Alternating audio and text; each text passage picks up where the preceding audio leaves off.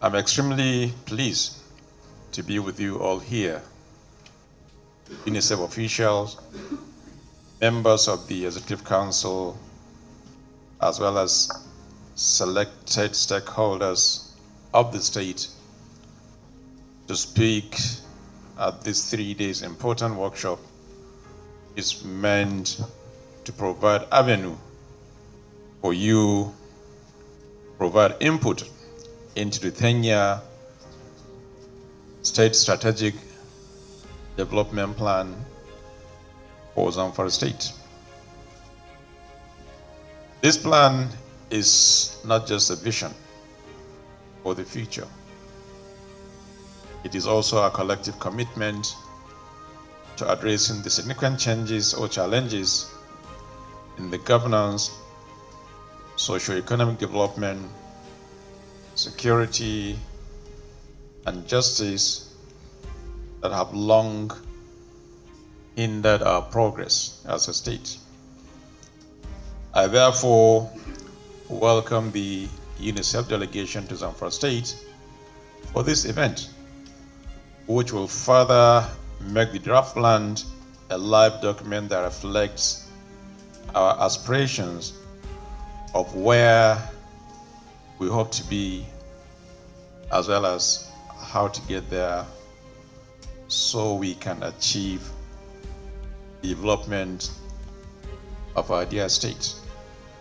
We must consider Zamfara State's economy, which has always been predominantly agricultural. Unfortunately, however, over the years, banditry have made our farmers inaccessible, thereby breeding poverty, fear, and hopelessness among our people. It is important to further reflect on other challenges facing our state, especially in the areas of health, education, infrastructure, and social welfare. We must acknowledge that there is still much work to be done to improve the lives of our people and create a better future for the generation to come. It is on this basis of this that we must develop a comprehensive security strategy in partnership with all stakeholders to get to the root of these problems, as well as address them decisively. Our farmers deserve to work in their farms and pursue their social interactions in peace and in harmony. We must work and ensure we safeguard the lives and properties of everyone so that they can contribute to the prosperity of our dear state, Zamfara. Zamfara State is blessed with abundant arable land as well as natural resources. However, our people can only benefit from these potentials if we plan effectively as well as stay committed to the implementation of a development plan. It is very clear since the creation of the state in 1996, we have not had a comprehensive development plan. Previous efforts have failed due to lack of political will. Today, I stand before you clear that this narrative will change for the better, inshallah. I'm equally glad to see such a high-level turnout of policymakers, as your input and expertise are crucial in shaping the future of our great state.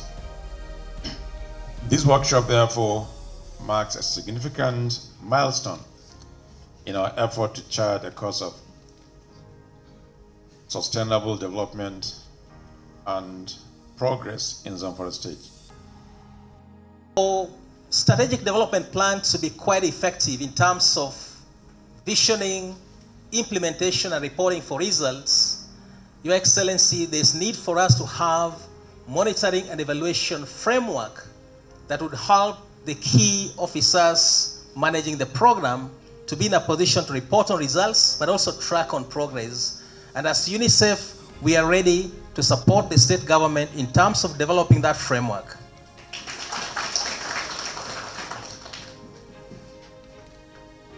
Within the framework of public finance for children, Hamidu had already spoken about it, and it's one area that is dear to my heart because the success of any state depends on how well the children are taken care of from pre-units to university level.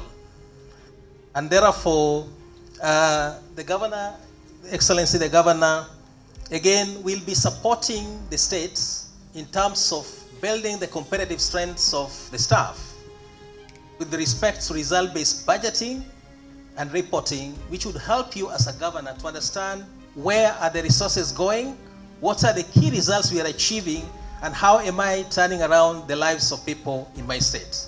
So we'll support the state on that.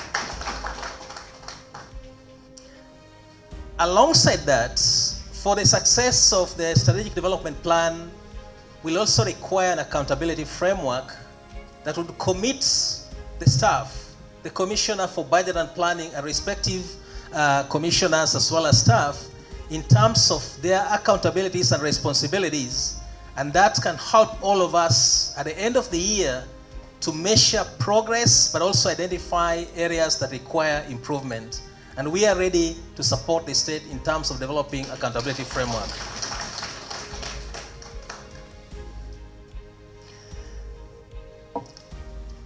I'm coming to the next point, which is climate change. The success of the SDP, particularly for Zamfara, if you look at Zamfara, a lot more of climate change resilience, reforestation, and natural biodiversity is required to bring the environment into a situation where we have very good livable condition. And that means a lot more of reforestation would be supported. And I have a colleague of mine from WASH. We've just gotten some few funds, and I'm sure, Ibru, we need to consider support in terms of reforestation for the state of Zamfara. Finally, I had already promised to the governor when I was here the other time that social policy with a focus on greater sense of inclusivity and less exclusion area would be my focus in terms of increasing access to quality healthcare.